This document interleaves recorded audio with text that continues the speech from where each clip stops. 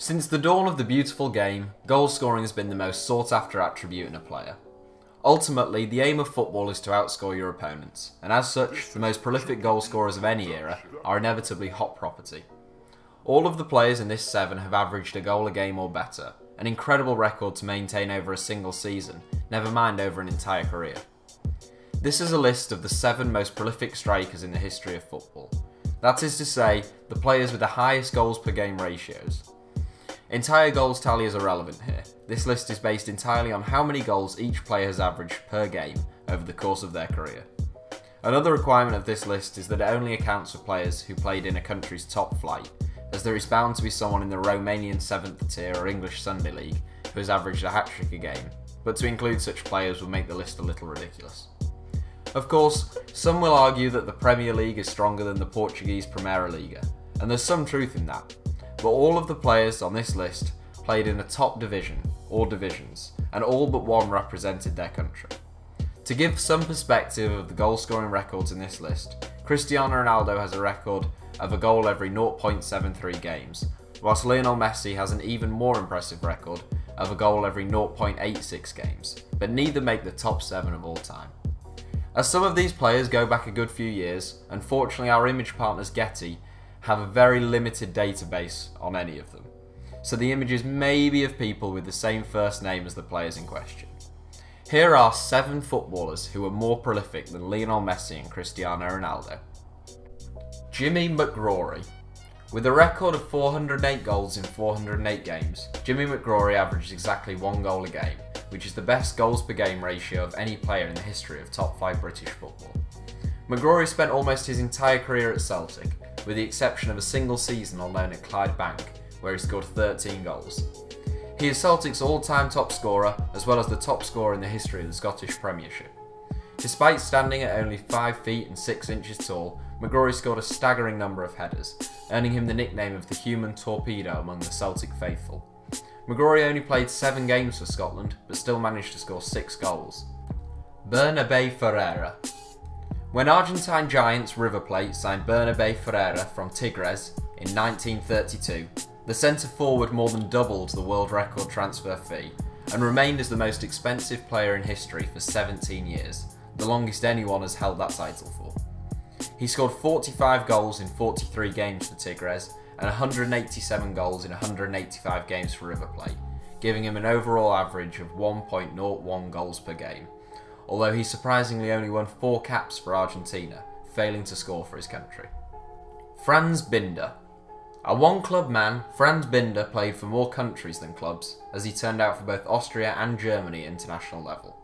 He spent his entire 19-year club career at Rapid Vienna, where he won 4 league titles and was named the division's top scorer on 3 occasions.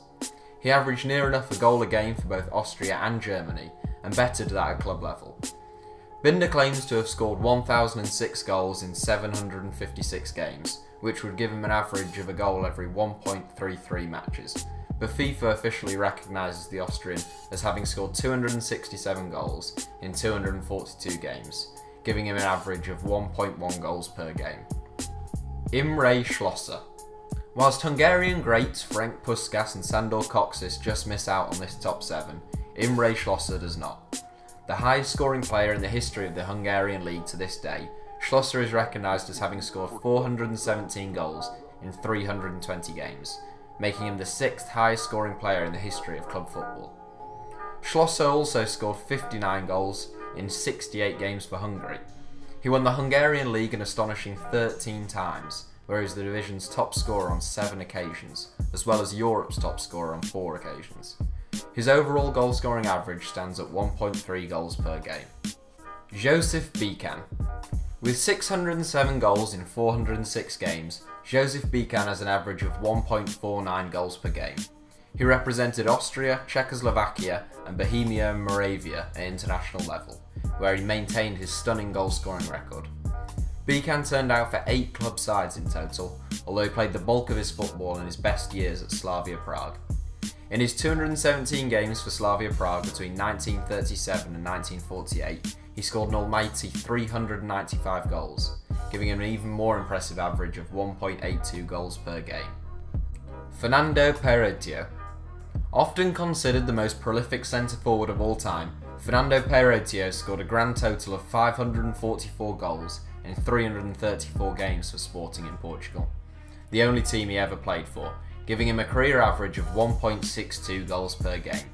In his first season, aged 19, Peirotio scored 34 goals in 14 games. In his 12 years at Sporting, the club won 5 league titles, 5 domestic cups and the first ever Portuguese Super Cup against Benfica. Peirotio made 20 appearances for Portugal and netted 14 times. He once scored 9 goals in a single game for Sporting, as well as bagging 8 in another game, contributing to his outrageous goal average over the course of his career. Born in Angola, Peirotio later returned to Portugal to manage the national team, where he gave Eusebio his first start, paving the way for the next great Portuguese goalscorer. Mario de Castro. It's that man again. Subscribers to HITC Sevens will be familiar with Mario de Castro, the Brazilian great having cropped up a few times even in the young history of HITC Sevens. A prolific pre-war goal-getter whose career spanned just 5 years, de Castro scored a total of 195 goals in 100 games, an average of 1.95 goals per game. It's an extraordinary record and one which will most likely never be beaten.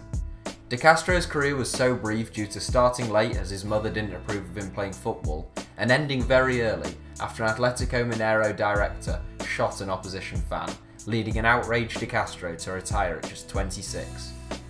So that's it for our top 7. There are a few more players more prolific than both Ronaldo and Messi, so if you think you might know one, leave your guesses in the comments section.